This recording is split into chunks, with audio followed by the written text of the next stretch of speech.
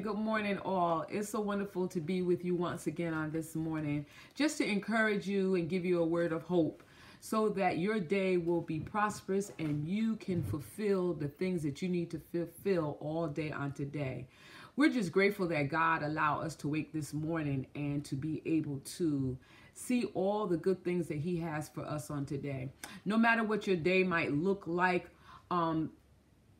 believe that God is going to answer every problem and He's going to deal with every situation and He's going to take you through. All the ideas that you have, you will be able to accomplish those things, whether it's now or later, but you will be able to accomplish those things with the help of the Lord.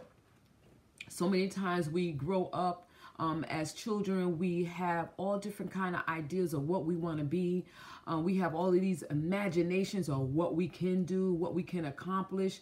We go to school. Some people go to school, go to college, or you learn a trade to be able to fulfill the desires that you have within you as a child.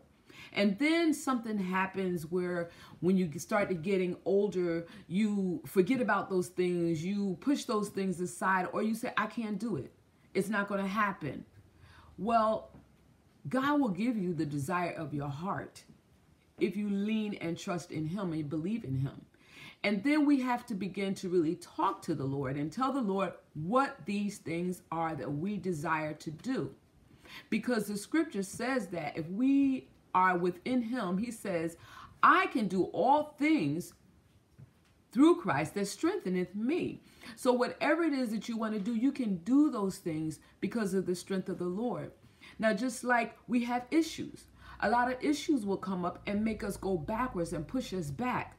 Instead of we climbing through those issues, we'll allow our issues, the issues of life, to push us backwards. So therefore, we don't accomplish the things that we want to accomplish when we grow up. Even after we get grown, we begin to do different things, and because issues of life come up, we push them back and say, well, I can't do it. Never mind, forget about it. I'm not going to accomplish those things. It'll never happen. Well, it can happen because it's the faith that you walk in. It says faith without works is dead. You have to put forward some effort into accomplishing those things. Now, just like the woman with the issue of blood, we're going to read from Mark, the 5th chapter, the 24th verse to the 34th verse. It says, and Jesus went with him, and much people followed him and thronged him. And a certain woman which had an issue of blood 12 years, and has suffered many things of many physicians, and has spent all that she had, and was nothing better, but rather grew worse. When she had heard of Jesus, came in the press behind, and touched his garment. For she said, if I may touch but his clothes, I shall be made whole. And straightway the fountain of her blood was dried up, and she felt in her body that she was healed of the plague. And Jesus, immediately knowing him in himself that virtue had gone out of him, turned him about in the press and said, who touched me? And his disciples said unto him, thou seest the multitude thronging thee, and saying thou, who touched me? And he looked around about to see her that had done this thing. But the woman, fearing and trembling, knowing what was done in her, came and fell down before him and told him all the truth. And he said unto her, daughter, thy faith hath made thee whole. Go in peace, and be whole of thy plague. Be whole of thy plague. And so many times we fail to push forward and to allow God to help us through whatever it is that our issues are. We all have issues. Some of us have relationship issues. We have money issues. We have job issues. We have children issues. We have sibling issues. We have house issues. We have car issues. We have all these issues going on. Just plain issues of life. We're all dealing with the virus issue. Now they talk about another strand coming. We all got issues. All of us have issues. And we're trying to get through those issues of life. So therefore, we have to throng in. We have to go after God. Go after him. It's not in the touching of his garment that made her whole. It was her faith. Because she felt like, if I could touch it, I believe, I know, I have no doubt I will be made whole. What are issues? Something that comes or goes or flow from. This woman had an issue 12 years. Some of us can't take an issue 2 minutes. But she dealt with an issue for 12 years. And guess what? She wasn't a poor woman. It stated that she spent all that she had. So she must have spent all of her savings. No doubt, every dime that she had. It didn't say she borrowed. It didn't say she went to the bank and took out a loan. It says she spent all her earnings. So she had stuff saved up and she spent it all. She went from doctor to doctor. And some of us, we go to doctors, we go to friend. We talk to this one, talk to that one, talk to the other, talk to this, and nothing is still resolved. We have to talk to the Lord about our issues. And then restrictions. She had restrictions. Restrictions is something that holds you down, something that controls you, something that will make you go backwards. Her issue of blood was holding her down. It made her hide. Sometimes our issues will make us go and hide. Hide in our house. Hide within ourselves, which will bring on depression and everything else. But if we get out of that and go forward to God with those issues, it can be handled. If this woman with this issue of blood had accepted the restrictions being placed in her or on her, she would have never, ever been healed. You can't allow these issues and these things to restrict you and keep you captive where you can't move forward in the things that you want to do. And also, if the woman with the issue of blood had allowed the failures of her past attempts by going to doctors after doctors to be healed and to overcome these situations, this bleeding issue, she would have never been healed. But she didn't allow that to capture her and keep her down. She, like I said, she wasn't a poor woman. So, but then also all that she had still didn't resolve the issues.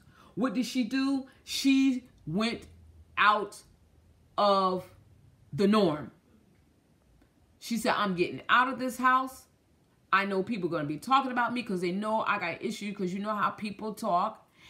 In your community, people talk about what you're doing or what you are and what you're not and what you're going through. She said, I don't care.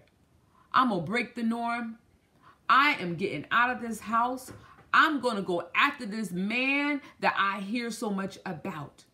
And if we will do the same thing, go after God, because we know about him, we hear about him. Now you hear, you know, but do you have a relationship? She said within herself, I'm going after this man. And I'm going to get what I know that I can get. I know he has a cure. And I heard so much about the different healings that went forth. I'm going to go get mine. And this is what we got to do. We got to go get ours. Go get yours. It doesn't matter. Go get it. And then Jesus' question was, who touched me? He already knows what you have need of. But the point is, are you going to touch him? Are you going to have a relationship with him? Are you going to let him deal with your issues? Are you going to let him pick you up? Are you going to let him change your mindset? It says that you have to change your mindset on the things that you want. Even in God, you have to change your mindset. Lord, I want a higher walk with you. I want to be more than this that I see. I want to be more in you, God. So you have to go after those things. said, who touched me? And he didn't condemn her either. He said to her, daughter, thy faith hath made you whole. He told her to go in peace. If we want peace of God, we have to go after him. We have to go after him. And we have to remember that it is the Lord who gives us the power to go after our wealth, after the things that we want in life. Some of you have so many things down in you. You are an entrepreneur. You're an artist. You're a musician. You have all of these different abilities and you're just sitting on it. You know, you have a way to, you can come up with something and you can go on this talk show. I can't think of it right now, but you can go on it and get them to help patent what it is that you want. Go for it. Go for it. Right now, I am so out of my comfort zone. Thanks to Pastor McLymore. He really has pushed me out here, and I am so out of my element right about now. Yes, I can talk one-on-one. I feel really comfortable, but then also this is God's doing and is well-pleasing in my sight. And I love the Lord and I love what he is doing in my life. And then also in Psalm 7:10, it says, lift up your head, O ye gates, and be lifted up, ye everlasting. Lift your head up and move forward in God.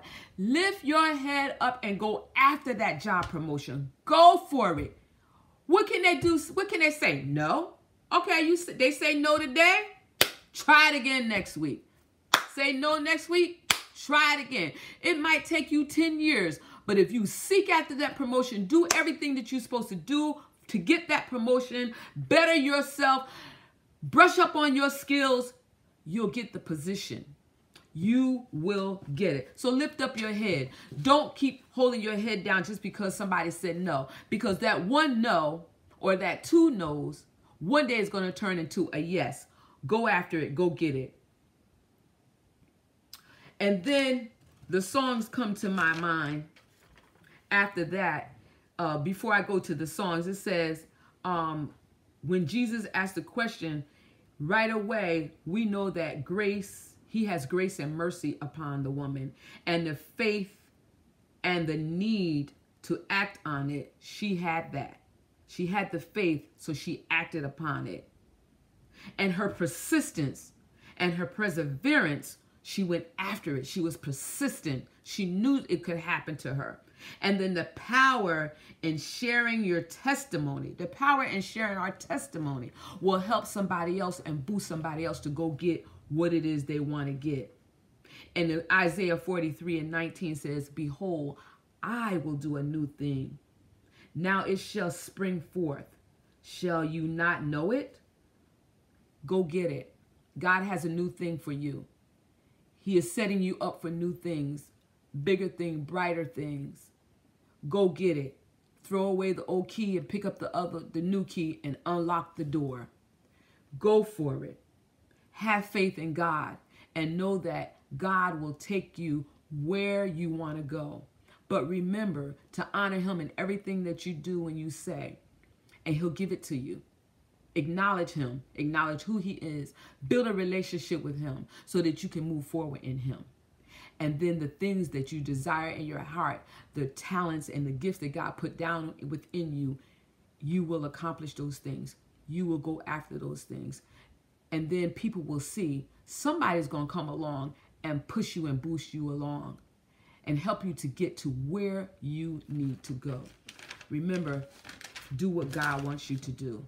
Father God, Lord, we thank you and we bless you and we praise and we magnify your name. Lord, we glorify you, God. We thank you on today, oh God, for allowing us to wake up and to be able to go after the things that you have assigned our hands to do, whether it's on our job or in our home or in the school. Lord, we just thank you, or in the church. Lord, we thank you how you're going to put our hands to those things to do. It said, put your hands to the plow and don't look back. Lord, we're not going to look back, but we're going to walk by faith.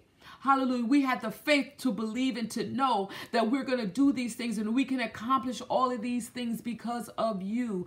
Lord, we ask you to forgive us of our sins on today, oh God, and blot out our transgressions, oh God, and allow us to move forward in you, oh God, because of our faith. We thank you for the forgiveness of our sins. Lord, we thank you and we glorify you, oh God. Lord, you have not put us to be ashamed, but you allow us to move forward in you. And Lord, we thank you, oh God, hallelujah, that promotions come from above and not underneath. Lord, we thank you because your word says that we are above and not beneath. We are blessed in the fields. We're blessed when we walk out. We're blessed when we come in. Lord, we're blessed beyond measures, oh God. And Lord, you promised that you will allow us to go after those things. And the word says, should I pursue? Yes, go get it. And Lord, we thank you for your word that tells us to go forth, go get it. And Lord, we're going to go forth in you, oh God. We thank you, oh God, because you're going to give us these 4 strands of how to go get the income. Lord, we thank you for streams, how we're going to go get that income. Lord, we thank you, oh God, because you put that mindset in us that we're going to go forth and we're going to do it. We're going to create things. Hallelujah. We thank you for the creative ability to go out and get. Lord, we thank you for how you allow us to be strong in you. It says, be strong in the Lord and in the power of his might. Lord, we thank you for being strong in you. Lord, we thank you for the power that you have given us to even go forth in you. Lord, we thank you because you're going to take us from strength to strength and glory to glory. Lord, we thank you for how we're going to come upon somebody else and how our iron's going to sharpen each other. Our tools going to sharpen each other. That we're going to move forward in ministry. We're going to move forward in the assignment that you have called us to. We thank you, oh Lord. Hallelujah. We glorify your name, God. Lord, we thank you, oh God, for lifting up our heads. Hallelujah. Say, lift up your head, all ye gates, and be ye lifted up. Lord, thank you for being the lifter of our heads, oh God. Lord, we thank you because our strength lies in you. Hallelujah. We thank you, God, that we have strength in you. We thank you, oh God, we have joy, joy unspeakable, full of glory and flowing over. We thank you for the flowing of love. We thank you for the flowing of peace. Lord, you told us you'll keep our minds in perfect peace if our mind is stayed on thee, because we trust in you, oh God. We thank you for that mindset to have peace. We'll be the peacemaker. No matter where we walk, we will be the peacemaker. Even when things come up that make us fly off the handle, we're going to take control of it and we're going to be the peacemaker. Lord, we thank you for giving us that peace. We thank you for giving us the ability to love you more, to search you more. Hallelujah, to trust you more. And for that, God, we thank you and we'll glorify your name. And it's in Jesus' name that we pray. Hallelujah. Come on, tell the Lord, thank you. Thank you, oh God. Thank you, Lord. Thank you, God. Hallelujah. Thank you, God. We love you, Lord. We love you, Lord. Hallelujah. There's no greater love than the love of the Father. There's no greater love than the love of Jesus. Lord, we thank you. We even thank you for putting his arms around us and giving us that big hug that we need on today. Lord, we thank you, oh God. Hallelujah. Thank you, Lord. Thank you, Lord. Hallelujah. Come on, help me raise these songs to give you strength to move on today. Hallelujah. Thank you, Lord. Jesus, Jesus, Jesus, what a wonder you are. Jesus, Jesus, Jesus, what a wonder you are.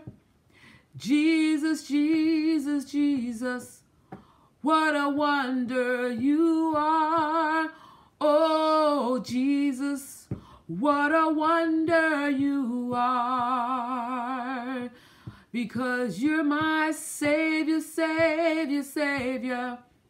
What a wonder you are. Savior, Savior, Savior. What a wonder you are. Savior, Savior, Savior. What a wonder you are. Oh, Jesus, what a wonder you are. For somebody, he's a healer, healer, healer. What a wonder you are. Healer, healer, healer. What a wonder you are. Healer, healer, healer. What a wonder you are. Oh, Jesus, what a wonder you are. Oh, Jesus, what a wonder you are. Yes, Jesus, what a wonder you are. Oh, Jesus, what a wonder you are. Hallelujah. Bless your name, God. We praise and glorify you, oh God. Hallelujah. We magnify your name, God. We thank you, oh God. Hallelujah. Thank you. Thank you, God. Thank you, God. Hallelujah. Thank you, God. We glorify you, oh God. Hallelujah. As another song says, I found the answer when I learned to pray with faith to guide me along the way. The sun is shining on me each day, 'cause I found the answer when I learned to pray. Take the Bible with you. Read it every day. Learn to trust in Jesus and don't forget to pray. Learn to lean and trust him, 'cause he will take you through. When the others fail you, he'll be a friend to you, 'cause I found the answer when I learned to pray with faith to guide me along the way. The sun is shining on me each day, 'cause I found the answer when I learned to pray. Take the Lord with you everywhere you go. And remember, learn to pray, because men are to always pray and not to faint. We're encouraging you, reminding you that on Wednesday evenings at 7 o'clock p.m., Life Restoration will be in Bible study. Get on the link and let's study and know more about the Lord. And then let's not forget that on Sunday morning worship, our praise and worship service begins at 9 o'clock, the first prayer. And then we go right on into praise and worship and hear what thus saith the Lord. So if you don't have a church home, come on down to Life Restoration Church, 136 First Street, where the pastor is Robert McLymore Sr. And we praise God for this young man, because he is giving the word of God, not sugarcoating it, but giving it to you just like you need to get it, straight down. And we thank you for that. And we're asking you to always remember to write it down. Success is on me. No matter what it is, you are successful in it. Come on, write it in there. Write it down. Write it down. Success is on me. And with that, I can do all things through Christ that strengtheneth me. Come on now, write it down. Give me those thumbs up. Give me those hearts. Come on, come on, come on. Success is on me. God bless you. Remember to keep the First family in prayer. Pastor McLymore, Robert McLymore, Lady Sharon McLymore, and the children. God bless you. Be blessed on today. Remember, success is on me. Bless you.